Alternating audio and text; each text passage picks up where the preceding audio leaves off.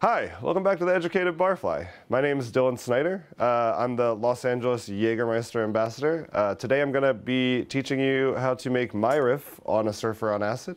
You've probably heard of a Surfer on Acid before. That cocktail was actually created here in Los Angeles by a Los Angeles bartender named Eric E.T. Tecosky. And without further ado, I'm going to get into making my version of a somewhat classic cocktail. First, we're gonna do lime juice. You wanna always measure your cheapest ingredient first. So we're gonna start off with a ½ ounce of lime juice. Next, we're gonna move on to pineapple and do 1 ounce of pineapple juice. After that, we're going to use orgeat. So orgeat is going to take the place of the coconut flavor in the original Surfer on Acid cocktail.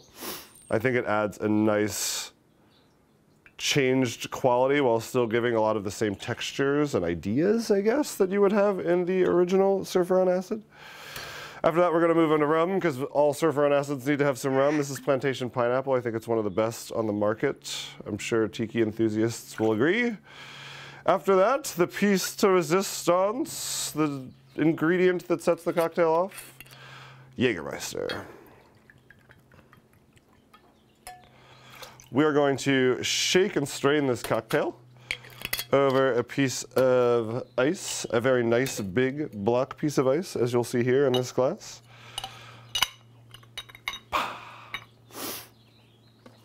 Please forgive me if I drop this tin or mess up my shake. It's been a long time.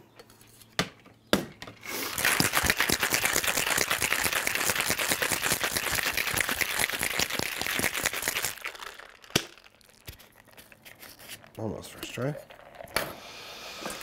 Afterwards, very simple, we're just gonna strain over this big cube.